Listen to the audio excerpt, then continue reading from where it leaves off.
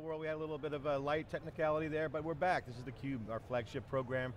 We'll go out to the events, extract the signal from the noise. I'm John Furrier with my co-host Dave Vellante. We're here with Stephen Foskett. We're back for our kind of broken segment, but we were in the middle of a killer discussion around the question of Dell getting eaten up at the high end by Apple. BYOD, right? Why it's such a BYOD and Android and Windows 8 jump ball. It's like, who's going to win that game? And you were saying BYOD is a done deal. Shouldn't even be discussed. It's a must-have. It's not even an issue. If anyone doesn't do it, they're dead. They're never going to hire anyone. Basically, no one will ever want to work there. It'll only be a sucky work environment. Basically, what I think. But so continue and also expand on the fact that if Dell comes out with something tablet mobile, what can they do to differentiate besides just Windows 8?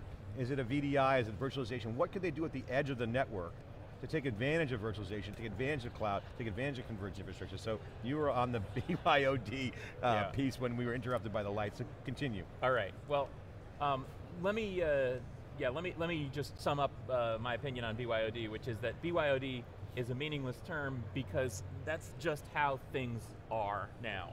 Anyone you want to hire wants to bring his own device. Certainly his phone, corporate-owned phones, done deal. Tablets, I think, is the same deal. People want their tablet, they want their iPad, frankly.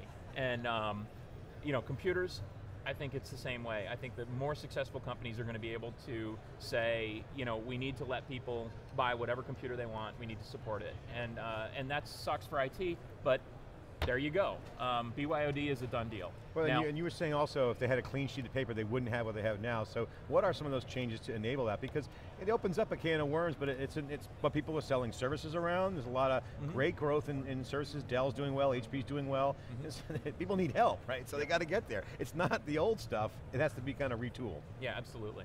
And that's going to be the challenge, is figuring out how to make this work in terms of corporate governance. And there goes the lights again. I bet they're switching us over to a different network. We're still live. Okay, we're still live. Ooh, I'm a ghost, look at this. theCUBE after dark. Yeah. Yep.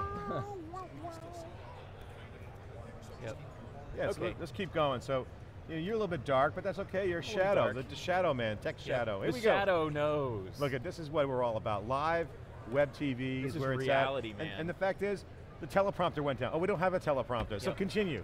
Well, I can't speak without a teleprompter. So, is Clinton going to use a teleprompter today? I hope so. No, Clinton, he's better off the teleprompter. That guy is hilarious. I'm really looking forward to seeing Clinton here at the Dell World.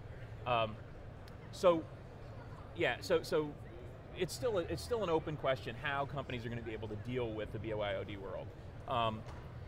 Mobile device management is a huge, huge challenge. Unfortunately, too often mobile device management means giving IT the power to say no instead of giving IT the power to say yes. I do a lot with Tech Field Day in the wireless space. We talk to a lot of mobility companies, access point, mobile device management companies, and their big challenge is basically that a lot of their customers just want to be able to shut this stuff down. And that's not a good approach. Yeah, explain that a little bit. You said give IT the ability to say no and veto power, essentially, which is not a good thing. Yeah, is your premise. And so one of the biggest challenges, for a lot of these mobile device companies is that corporate IT is not coming to them saying, how can we work nicely with people with iPads? Corporate IT is saying, how can we keep these iPads from screwing everything up? Of course, the big challenge here too is that Apple is not playing nice at this game. Apple doesn't seem to care about the corporate market. Apple is not enabling corporate features. They've been pretty good enabling protocols.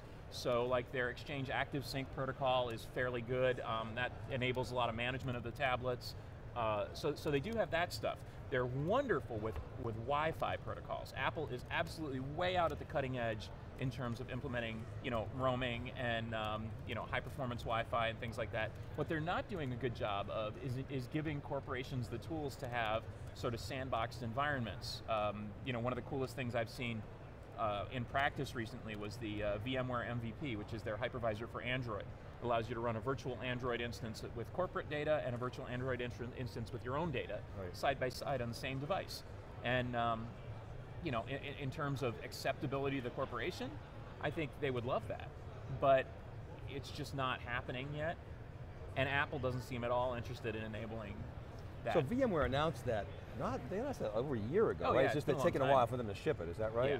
Yeah, or, and the uptake is... they're just not sure what to do with it. They have this technology now that they're not ready to, well, they need to find a place for it. And it's just like virtual desktop, VDI.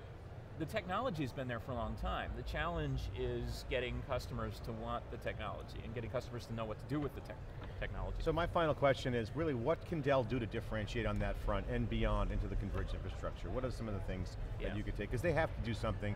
They'll have leadership on the device, that's going to be commoditized, it'll be table stakes, in my opinion, to have a solid edge device of some sort, tablet and mobile. And then the desktops will still do their thing for power workstations. But what can Dell do to differentiate? Because there's a real issue there.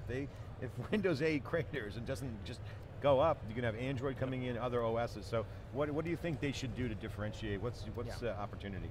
Well, I think Dell, if I was to give Dell any advice, I would say adopt a strategy of being the provider of totally client agnostic IT services and solutions. Basically, Dell should offer, they should continue to charge forward on mobile device management, on virtual desktop. I've seen some fabulous, ubiquitous desktop demos from Dell. They should basically say, we are not going to lock you into Windows, we are going to embrace Android, we're going to embrace iOS, and we're going to allow IT to move forward in this new, scary world of BYOD, and of iOS, and of Android.